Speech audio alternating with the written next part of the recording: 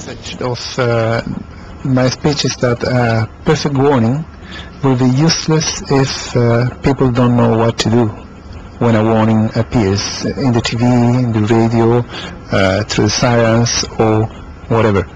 If people doesn't know what to do, then the perfect warning is useless. A warning for any kind of disaster or just tsunami? Any kind of disaster, either for tornadoes, typhoons, hurricanes, hurricanes or tsunamis.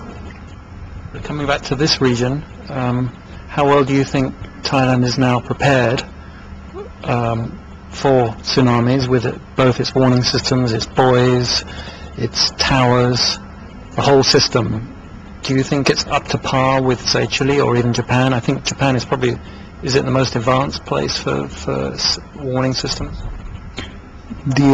Japan is definitely the most advanced place for tsunami warning system, and they are always at the edge in terms of technology, by known reasons.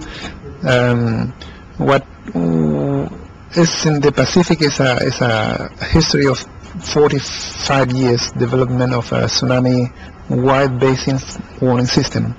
And in that sense, several countries, including Chile, but also the US and some Central American countries, have been working towards a tsunami warning regional system that's different from what we call the near-field tsunami.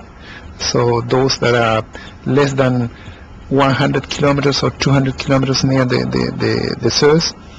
And in the case of the Indian Ocean, after the tsunami in 2004, several countries have been working very hard, particularly Thailand, and we think that the Indian Ocean tsunami warning system is well defined now, with key roles assigned to some warning centers that are starting to operate this year. Some of them providing watches, regional watches in a few months now, I think. And for Thailand specifically, the National Disaster Warning Center has been working very hard at both the technical tsunami warning system as well as with the community, and this is the main purpose of this meeting. Yeah, the meeting's been with participants from schools. If we bring Dr. Cherdsak in, you used to work with the National Disaster Warning Center. Tell us about some of the participants and what they've been discussing here in Phuket particularly. The participants are from the schools and communities, as well as the local administrative organization, some of the government officers from the Disaster Prevention and Mitigation Department, Office of Basic Education Commission under the Ministry of Education, and the Department of Fisheries dealing with the fishermen who are impacted by the tsunami. They are coming today to meet at the final meeting of the Adaptive Learning and Disaster Management for Community Awareness and Resilience, funded by the Belgian government under cooperation with the UNESCO IOC.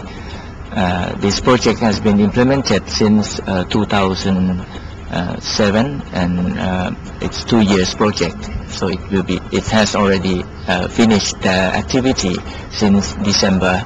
So today the meeting will bring them to discuss on the outcome of the project, what they have learned from the project and the achievement they have, and to discuss the way forward, the problems they have, and so on.